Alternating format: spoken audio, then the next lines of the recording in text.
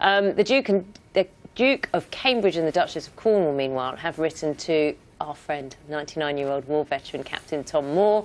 You'll remember him yesterday, won the hearts of the nation. His fundraising efforts have been magnificent.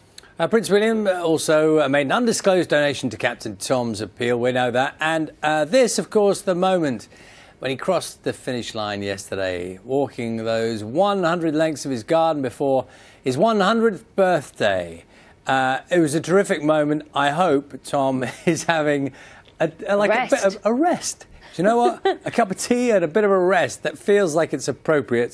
So let's see how much this morning's live total is. 17,245. 17.25 million pounds. Just to be clear, Tom's original target. Did you say this already, Charlie?